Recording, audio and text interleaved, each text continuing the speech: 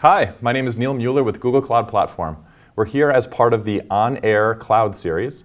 It's a series of live webinars for Google Cloud. Today we're hosting two webinars. My webinar on pricing, and then Sergey and team will join me after 5 minutes when I'm finished, to talk about streaming analytics.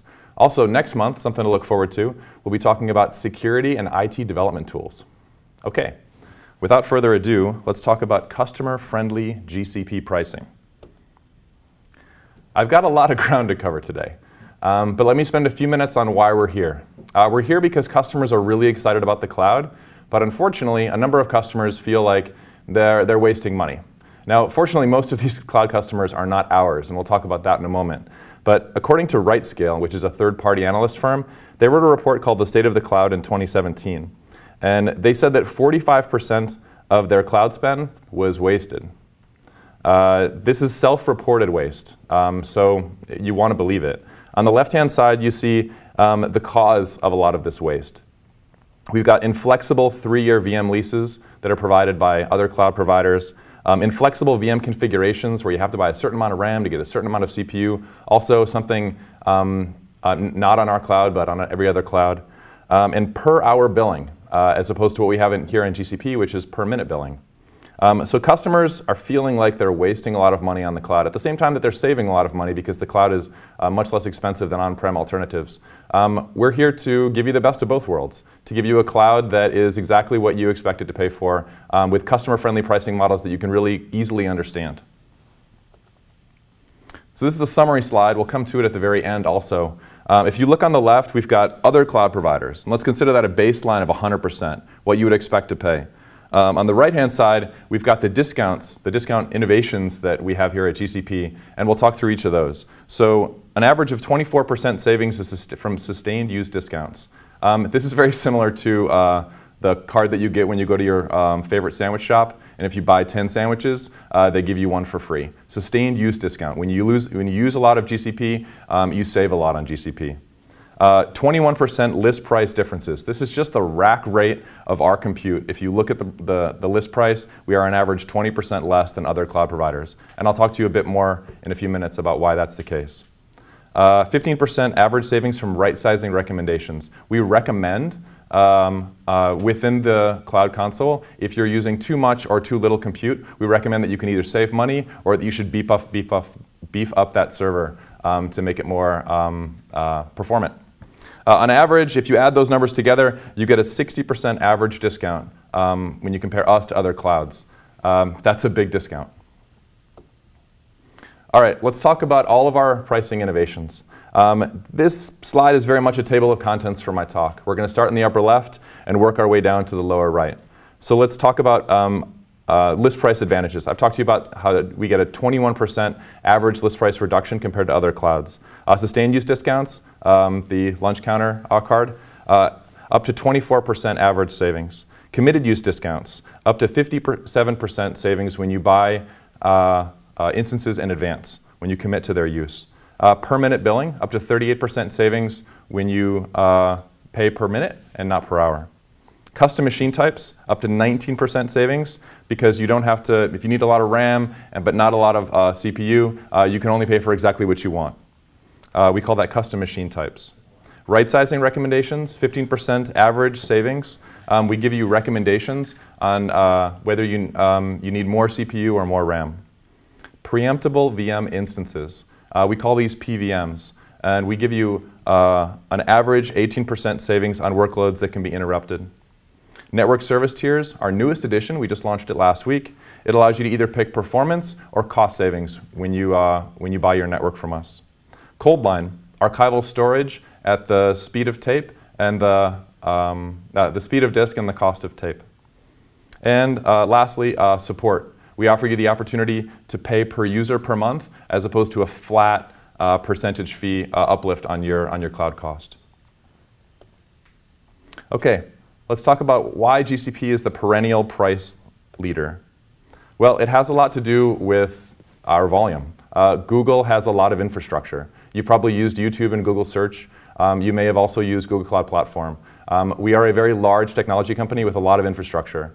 We buy in bulk. We purpose-build much of our infrastructure. We spent more last year than any other cloud provider, $10.9 billion in CapEx in 2016. Google's vast scale means that we can offer you more for less.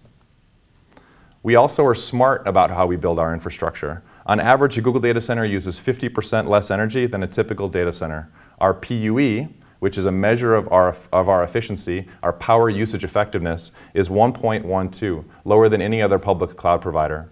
This means that we use less energy than average. If you look at the global average of the largest data centers in the world, they're 1.7. Now what this means is that about 40% of the average energy in a data center is wasted to cooling or heating or just general loss. By comparison, about 10% of the energy in a Google data center is wasted, meaning 90% of the energy that we buy goes to providing you cloud services. We're more efficient when we run our data centers, and we can pass the savings on to you.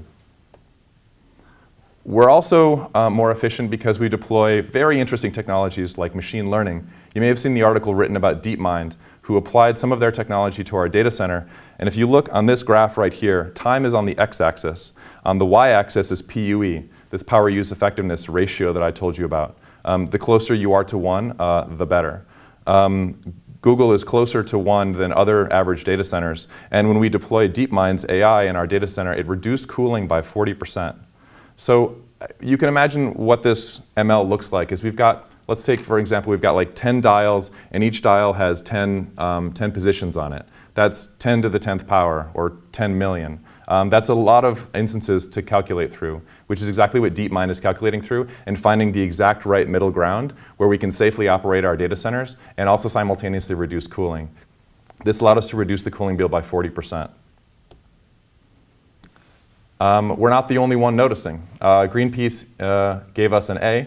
Other cloud providers in the space didn't get an A. We earned this as a result of energy transparency, committing to being 100% renewable by 2017, and our green advocacy that we do. We think our data centers are beautiful inside and outside. In fact, this is one of our murals that we have.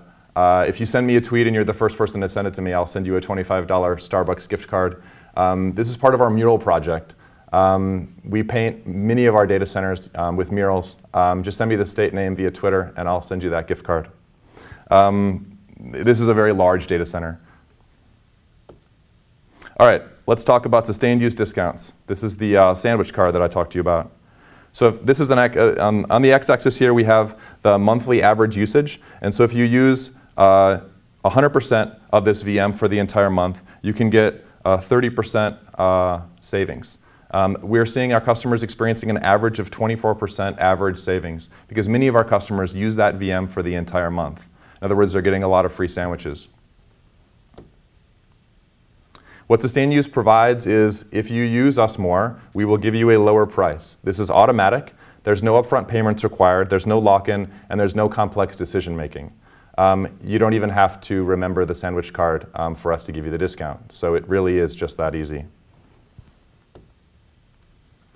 You might be wondering, we use terms like customer-friendly pricing, but are we really that friendly when we're doing the calculation of sustained use discounts? I can tell you, yes, we are. If you look at the graph on the lower left, you can imagine in the actual use case where you've got a whole bunch of VMs and a whole bunch of projects across your entire organization. What we could do is we could not be friendly about it. And we could calculate your actual usage and say that you hadn't used a single VM that entire month. But that's not how we calculate it. What we do is we have this technique that we call inferred instances. If you look in the middle, where we group all of the instance usage together, and then on the far right, we compute a discount based on that. So we put them together in a way that looks like a very successful Tetris game, which gives you the maximum possible sustained use discount. Truly customer-friendly pricing. Okay, let's talk about CUD, committed use discount. What this is when you buy cores and memory in bulk. You can either select to use a 1-year or a 3-year commitment. And you can change your machine types at any time. If you do this with us for 1 year or for 3 years, we'll give you up to a 57% discount. Big discount. So what you're doing here is you're buying cores and memory in bulk. If you buy it for 1 year, it's a 37% savings. If you buy it for 3 years, it's a 57% savings. If you compare this to other similar offerings in the cloud space, for example, AWS's reserved instances, this is again a report from a company called RightScale. They're a third-party advisory firm out there. And this is a report that they did very recently in March when we released committed use discounts. We are the blue block. In this case, lower is better because we're talking about price and costs. So because of the rigidity of the AWS RIs and the flexibility of the committed use discounts, the realized benefit for you is much higher. In this case, the costs are much lower. Okay, let's get into a bit more detail about committed use discounts. Like I said, these are available in 1 and 3 year. You commit to a certain number of vCPUs and a certain amount of memory. This is valid for any Google Cloud Compute Engine or GKE non-shared core VMs. And it's ideal for predictable, steady-state workloads. I said that it's a committed use on CPU and also memory. There are very flexible limits on the ratio between memory and CPU. So anything from 0.9 gigabits of RAM up to 6.5 gigabits of RAM per CPU, inclusive of those two numbers, is an appropriate ratio. So if you've got a very memory-intensive application that doesn't require much CPU, committed use discounts is still going to be good for you.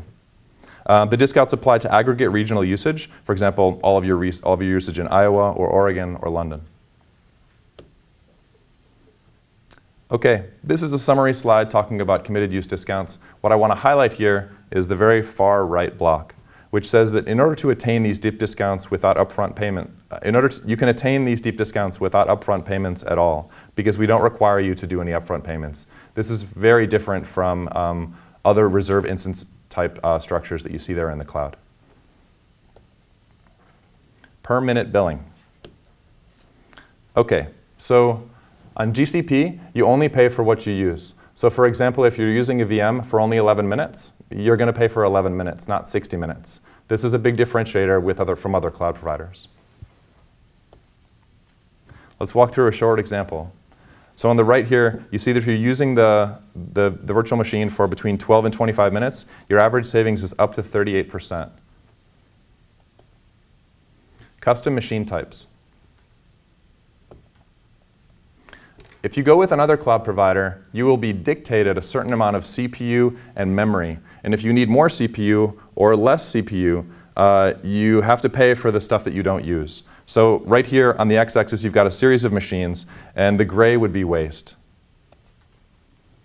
In this case, on GCP, the waste would be much, much less. On average, we're seeing customers save up to 19% when they use custom machine types. This is a screenshot that I took from the user interface. We've got these dials where you can dial up the amount of cores or the amount of memory that you want. And we did the math, and it turns out that there's 695 different compute types. If you compare that to other cloud providers, we have 110 more compute types than they do. So it really is, you get exactly what you want and nothing more. Right-sizing recommendations. This is very similar to custom machine types. What this looks like in the user interface is a recommendation where it says, hey, you're using a bit more instance compute than you have purchased. Would you like to upgrade? Or in more cases than that, you have purchased an instance type that is larger than you need, and you're paying for something that you're not using. Would you like to save yourself a little money? And all you have to do is click the button right here to either dismiss all of those recommendations or to learn more, and with one click you can activate them. It's the opposite of requiring you to plan in advance for demand that you can't possibly forecast. 25% of monitored instances get a recommendation on average, so that's a lot. It'll be a good portion of your instances. Now you can very easily dismiss these or take action. Recommendations take a look at CPU and memory. On average, we're seeing 60% of those recommendations offering to save you money and 40% offering to increase your instance size, to suggest that you get a beefier instance because you're getting more traffic than you may have expected. If you use Stackdriver, the granularity of these recommendations improves quite a bit. Let's talk about preemptible machine types. Preemptible machine types are very good for workloads such as batch or scientific, predictable workloads that you don't think are going to go down. They're exactly like regular VMs, except for they are 80% less expensive. They can run for a maximum of 24 hours, at which time they'll be shut down. You can terminate them earlier if you like. And it offers predictable billing compared to other cloud providers that have similar structures like this, but they're based on marketplaces, where you would have to hire somebody to go into that marketplace and understand the float price of that machine instance, whereas here it's just a flat 80% off. So much easier to forecast. We view this as customer-friendly pricing. Like I said, they're very good for various kinds of workloads that might be able to be interrupted. For example, batch jobs, pipeline builds, after-hours processing, big data workloads, analytics, media encoding, scientific work, financial modeling, dev test, crawling, that kind of workloads. What is most amazing about PVMs is how easy they are to deploy. I mentioned with other types of structures like this from other cloud providers, you might need to hire somebody to go in there and understand the marketplace dynamics of their interruptible instances, not with ours. They are a flat 80% price reduction, and you can either activate it using this code right here that I've got on the screen, or in the Cloud Console with a point and click. Customers love these. For example, Mark Johnson, the founder of Descartes Labs, has been able to predict corn yield more accurately than the United States Department of Agriculture, all using PVMs. So he's benefiting from GCP at 80% the cost and producing incredible output for his customers. Network service tiers. Last week, we became the first major public cloud to offer a tiered cloud network. What this means for you is that you can either choose to pick performance, which we call the premium tier. Think premium gasoline. If you pick the premium tier, it is on average 70% faster than other cloud networks. It is 14 to 80% more expensive than other competing clouds, and so the ratio of 18% more for 70% more power, that's a very good ratio. We feel like it's a good value for your money. If you pick premium, you're riding on the Google network, which is a non-circuitous, direct, private dedicated path from your cloud workloads to your end customers, egressing out of a POP very near to your end customers. If you choose standard, you'll benefit from a 6 to 9% savings over other competing clouds. Standard network uses the public internet, which is very similar to what other public clouds will provide you. This is often not a direct path. It suffers from lower security, lower reliability, but it's a very good value for the money. Let's talk about storage. On this graph, on the x-axis, you see the retrieval frequency. So on the left, you've got Glacier, an AWS product that offers retrieval frequency of 3 to 5 hours. It is very close to the same price as GCS Coldline, which offers millisecond access time. We also offer Nearline, Regional, and GCS Multi-Regional. The reason we've put their storage options next to ours is what you'll notice is ours are always below theirs, which means that we are less expensive for the retrieval time required. So we think that our storage is going to be a better value for online data, whether it's hot or cold, whether you've got millisecond access time that you need globally reliable or less.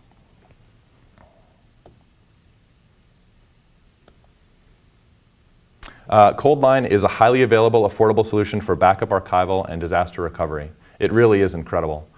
We offer you the speed of disk at the cost of tape. But you might be asking yourself, how am I going to get all my data up into the cloud? Well, for that, we just launched something about last month called the Transfer Appliance. This is a physical appliance that we rent you for a window of time. You load your data onto it, and then you send it back to us using a courier. The capacity for this is up to 1 petabit compressed. It's the largest transfer appliance in the cloud because a lot of our customers are moving a lot of data to us, and we wanted to give them as much capacity as we possibly could. The transfer appliance is all about speed. In this animation, what you're seeing is how fast it would take a transfer appliance to be shipped out to you, for you to fill it up, and for you to send it back to us, and us to load it into Google Cloud Storage. On average, 43 days. If you compare that over a typical network, which is 100 megabits per second, it is going to take a lot longer than 43 days. As you can see, it'll take multiple years, like more than 3 years. Let's talk about what we're doing for support. Support hasn't evolved. What we are doing to evolve it is we're offering role-based support. What this means is that you pay a flat price per user per month as opposed to a percentage fee uplift on your cloud usage. So you might be accustomed to paying a certain percentage, like 10 to 20 to 30% uplift on your cloud usage. We are evolving that to this new method where you pay a flat fee per user per month. So let's take an example. Let's say that you're a development shop with 10 engineers. That would be 10 engineers multiplied by $100 per user per month multiplied by 12. So that's $12,000 in annual support for this development shop, which is likely much, much less and certainly much, much more predictable than if you were to pay a flat percentage fee on your cloud bill. It also is a lot closer to getting a value for your money because we're charging you per engineer as opposed to charging you a percentage uplift. The old model we call account-based. The new model we call role-based. Account-based, you're accustomed to long-term contracts, standardized tiers, and like I said, percentage-based uplift on your cloud bill. With role-based, you've got a very flexible environment that you can change month to month. No commitments, very customizable configurations. You tell us how many users you want. And it's very predictable because you know how many users you're buying.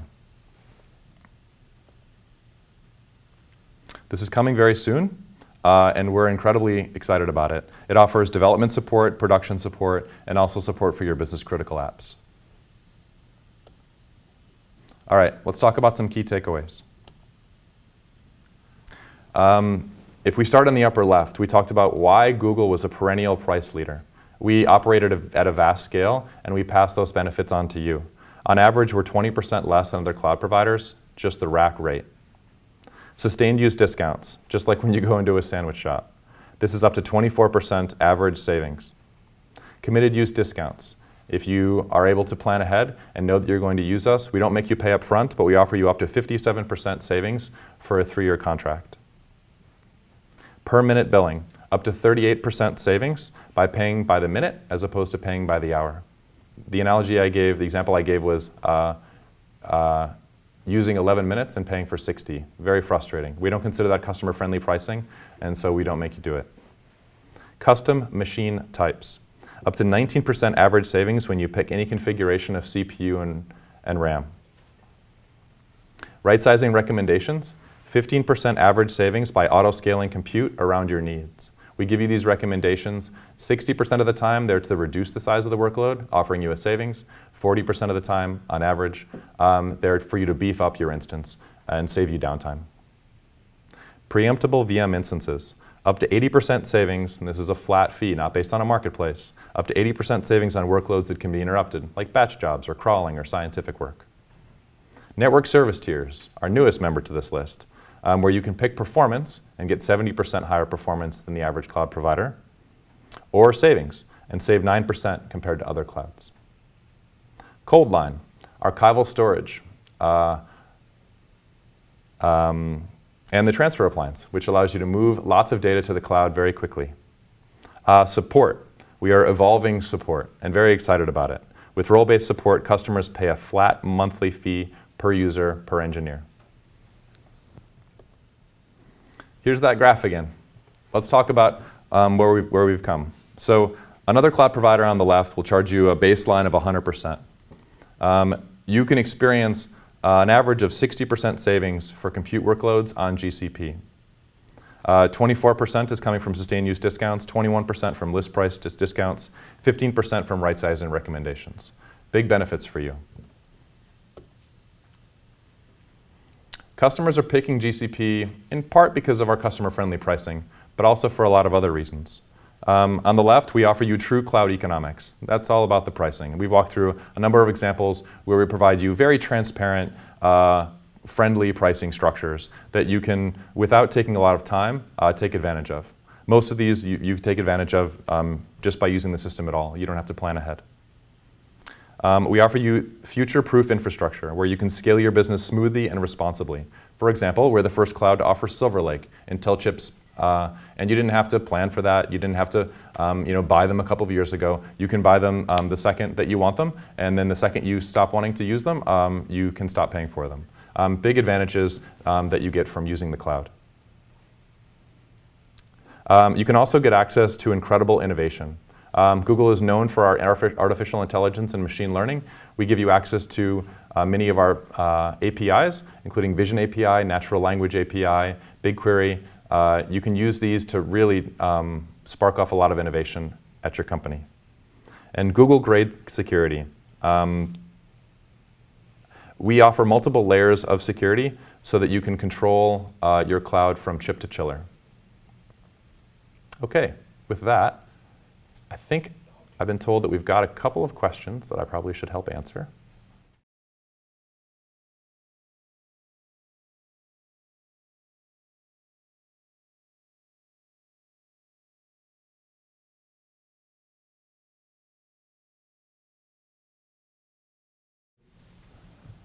Okay, I'm back. I can see on my screen here that we've got 5 questions to answer. The first one is, where did the idea for sustained use discounts come from? It predates me here at Google. I came up with a lunch counter example because I eat sandwiches. And when I buy 10 of them, I get a free sandwich. And it sounds a lot like sustained use discounts. The big difference between sustained use discounts and the lunch counter is that I'm always forgetting my little card and losing it. And that never happens because we keep track of it for you. Question 2. Are GCP pricing innovations only for compute? Many of them are for compute. Right-sizing recommendations, sustained use discount, committed use discount, those are for compute. However, many of them are not. For example, Cold Line, where we offer you the speed of disk at the cost of tape, is very innovative and is a storage innovation, not a compute innovation. Network service tiers also is the opportunity for you to experience 70% faster networks than the average cloud provider, or 9% lower costs. And that's a networking innovation. Question number 3. Can I change my instance sizes and still receive committed use discounts? Yes. Unlike other cloud providers that offer you committed use discount structures that are inflexible, ours are flexible. So you buy a certain amount of CPU and a certain amount of memory, and within that bundle, that basket, you can change exactly the kind of VM configurations that you want. From minute to minute, day to day, within that month, within that year, whether it's a 1-year or a 3-year committed use discount. Question 4. What is the difference between SUDs and CUDs? Sustained use discount, let's see if I can think of a funny analogy. Sustained use discount is when you go to the lunch counter and they give you one of those cards, and if you eat 10 of those sandwiches, they give you a free sandwich. Committed use discounts is when you go to the car wash and you say, I want to buy 10 car washes. I'm going to buy them right now, and then I'm going to use them over the next 1 year or 3 year. And as a result, you get a cheaper rate per car wash. That analogy falls apart a little bit because we don't make you pay ahead, and the car wash would. But other than that, it's a decent analogy. Number 5, will right-sizing recommendations support all operating system compute instance types, not just Linux, but Windows servers as well? Yes, it supports all of the instances that we have. I use it on mine, and it gives me recommendations. For some reason, for mine, it's always telling me to make them smaller. It never tells me to make them bigger. Maybe it's because I don't run that many popular websites. Hopefully you do. And it works on all of mine, Linux and Windows. Are there any more questions, guys? Okay. Thank you so much for your time. Please stick around. Our next webinar is on streaming analytics. Very exciting. Sergey and team will be here to talk you through that. Next month, also, we've got another on-air webinar series by Google Cloud. It's on security and IT development tools. Okay, for now, thank you so much for your help.